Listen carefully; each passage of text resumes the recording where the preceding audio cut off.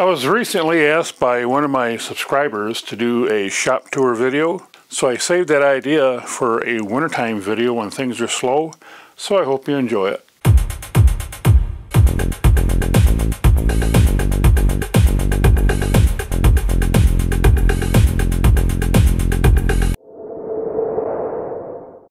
This started out as a wood shop, maybe 15 years ago or so. And I insulated the garage door as well as insulated all the walls. And I use white pegboard to cover them. Now the pegboard is kind of neat, but there's advantages and disadvantages to it. The advantage to using pegboard is that you can get a lot of storage space on your walls. The disadvantage of using a pegboard is you can get a lot of storage space on your walls and it can look cluttered. So at some point I really need to go through and organize things maybe a little bit better. But for now, this is the way it is. And I live in the upper Midwest where it can get cold in the wintertime. However, with the insulated walls and insulated garage door, I can use a catalytic heater and I can get about 30 to 35 degrees above outside temperature, so I can get it quite nice in here. And I'll begin on the back wall. On the left side I have a storage rack where I keep the tools I don't use very often. Then next to that is where I have my welder and the welding table. And of course, whenever I use that, I pull it out from the storage area into the center of the room. And I also have a nice set of Bessie clamps. And if you are a woodworker, you know you can never have enough clamps. 8-foot ladder. And as we continue around the room, this is a router cabinet. I built the cabinet myself, built it out of oak. And it has a woodpecker's router top, along with a router lift and an Incra LS fence. And I have a 3.5 horsepower Milwaukee router, and this is a Unilift by Woodpeckers. And when you put the crank in, each revolution of this crank is 1/16 of an inch up and down. And next to that, right here, we have a jet dust collection system with a 4-inch tube that goes all the way down the length of the shop. And next up is my table saw. This is a jet 10-inch belt drive saw. And I do have an Incra miter gauge, and this is called a shop stop. It's actually a very accurate miter gauge. And next up I have actually a 12-foot ladder, and it's so tall that it goes through the ceiling. And I use this for when I want to get on my RV roof, or if I want to get next to the RV without actually going on the roof. And it's the podium style ladder. So if you've ever watched a marching band at a football game and the conductor gets up on a ladder, you'll know what a podium style ladder is. And next to that I have my bench vise. I used to have my vise on the work table, but it was always in the way. When it's on a stand like this, it's every bit as sturdy as being on a table. And I can move the stand out in the middle of the floor and have 360-degree access, so this works out much better. And next to that is my Delta bench grinder and a woodworking lathe. And I've got all these blow molded cases up here. I just have no idea what to do to store them. I probably should just throw the cases away and just put the tools somewhere. But for now, they're just hanging on the wall. Also, I have a drill press, which I've done some modification to. I've put a LED light on it here and a hose to a vacuum here. And I also have a laser that I can turn on. And as you can see, it shows you exactly where you're going to drill the hole. And then here I have what I call my poor man's milling machine. This is an XY table, so I can move the sled sideways or front to back. And been successful in doing light gauge metals such as aluminum. But the main weakness of the thing is the quill on the chuck. And actually I've knocked a quill off, come flying off before when trying to do milling. And if I take the vise off, I can bolt this tabletop to the drill press. And again, I have another Incra fence and Incra positioner. And then finally on this side of the room, I do have a jet bandsaw. So let's kind of go over to the other side of the room. And I have a shelving unit here. In the bottom I have my Honda EU2000, which I use for the few times we go boondocking, along with a DeWalt surface planer. One row up, I do have a Boss Stitch small air compressor, and I used to have a larger air compressor, but then when I went into investing heavily into cordless drills and such, I didn't need a big air compressor anymore, so I just got rid of it because I needed a shop room and I just bought a small one. And one row up from there, this is where I have all my hardware and all these boxes.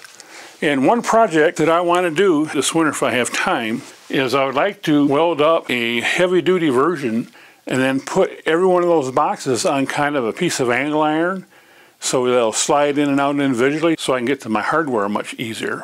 And I'd like to have 24 or 36 of those boxes. Next up, I have my Craftsman tool set, and I have a base cabinet and 2 intermediate cabinets and a top cabinet. In fact, it is so close to the top of the ceiling, you can see that the railing for the garage door goes right through the top of the cabinet. In fact, I can't close the top of the cabinet because that railing is in the way.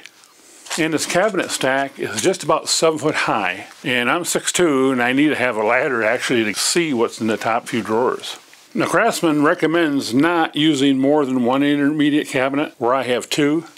I've had it in this configuration for at least a dozen years, and it's never failed, so I don't really see an issue with stacking a couple of the intermediate cabinets. I have a second tool cabinet, again Craftsman bottom. This time we have Performax intermediate cabinets and a Performax top cabinet, which is about 6 foot tall.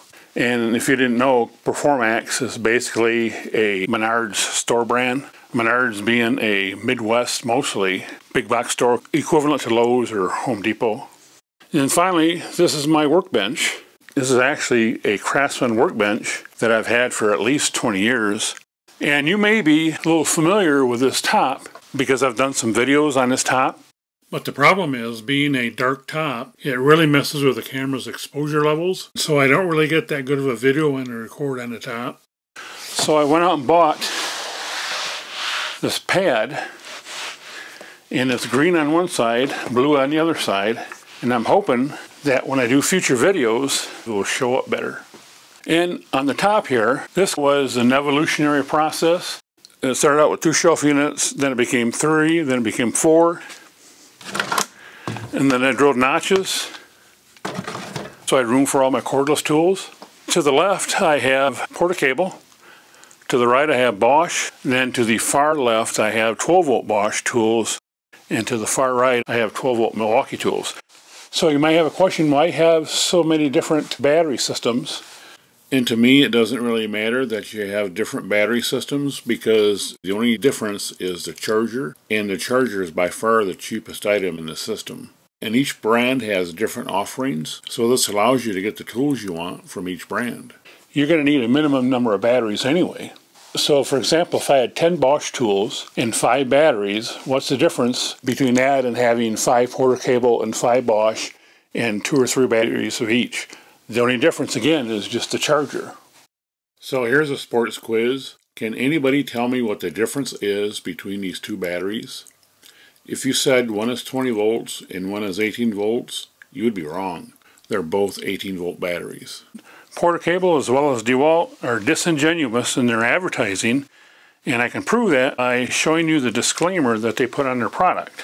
The 20 volt Porta-Cable and DeWalt batteries use the same 18650 lithium ion batteries as used in Bosch and other brand tools. In a lithium ion battery, the long-term average voltage is 3.6 volts per cell. There is a short peak voltage of 4 volts when 100% full, but quickly drops to 3.6 volts as the battery is discharged. Calling a 5-cell battery a 20-volt battery, which is 4 volts times 5, is a bit deceptive, as it is only 20 volts for a short period of time. Calling the battery an 18-volt battery reflects its true long-term average voltage. And there would be nothing to prevent Bosch or Milwaukee from claiming they also have 20-volt batteries. Same thing goes with manufacturers that produce 24-volt batteries. These are 6-cell batteries, but use the same trickery, as these are actually 21.6-volt batteries. Thing is, if it is a lithium-ion battery, they are 3.6 volts per cell, period. So you're getting no advantage by buying a 20-volt battery versus an 18-volt battery. They're essentially identical.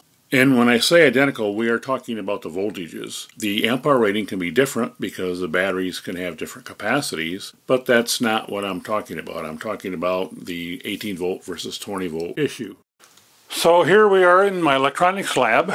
I have my 3D printer here. This is an Ender 3 3D printer. And I have that white box is my Synology network attached storage station. And it's not only where I keep all of my backups, but it also has an integrated website. And so for my website, I do all the testing in that box, and then I ship it off to an online website when I'm happy that it's working correctly. This is a USB charging station and has the ability to charge up to 8 devices at once. Plus I have battery charging here for AAA and AA, as well as for lithium-ion batteries here. And then next door, this is my combination desktop and electronics lab. And next to it, I do have a window to the outside world and my soldering station.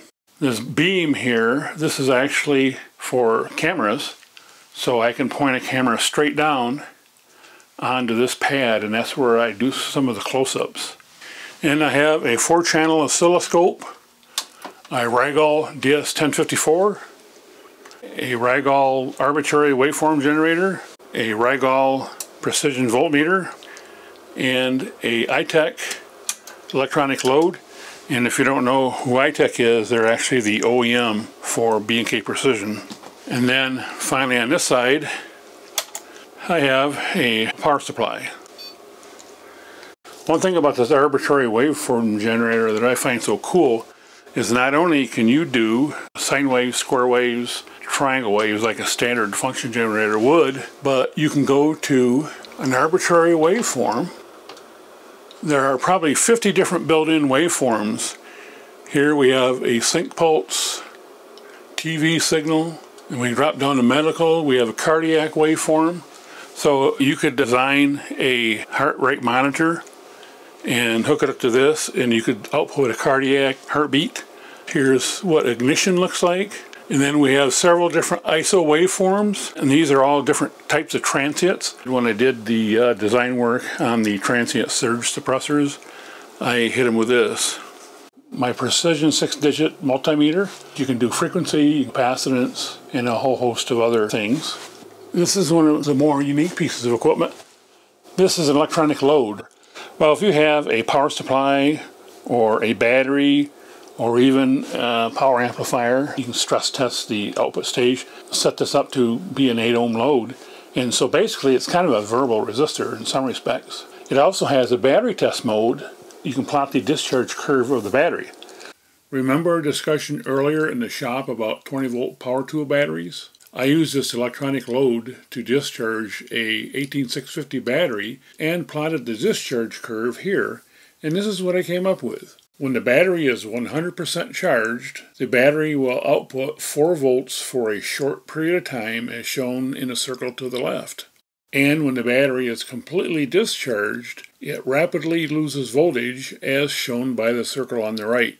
And between those 2 points, the battery outputs a relatively constant voltage, which is the long-term average voltage. And for a lithium battery, this is 3.6 volts. And again, 3.6 volts times 5 equals 18 volts. So a 20 volt power tool battery actually does not exist. And then finally, this is my 27-inch iMac, and this is where I do all my video editing. Now some YouTubers, they just turn a camera on it, and then after a period of time they upload it. Well, I don't do it that way. What I do is I create a bunch of video clips, and then I stitch the clips together in editing, and that's what I do here on the Mac. So for example, I may say the wrong words, I may sigh, can't understand what I said, so I have to repeat it. A dog might be barking, or a car might be backfiring, or whatever noise may be there, wind or whatever. So I always edit my videos, and sometimes the clip is just unusable, maybe it's windy and you can't hear what I'm saying. So I'll completely dub over that if I need to. And now that takes time. I hope you enjoyed my little tour. Hopefully I didn't extend it too much, and it kind of gives you an insight of how I do things in the project world and some of the tools I use. If something that you've seen piques your interest and you want to know more about it, shout out in the comment below, then I'll get back with you. Visit rv-project.com.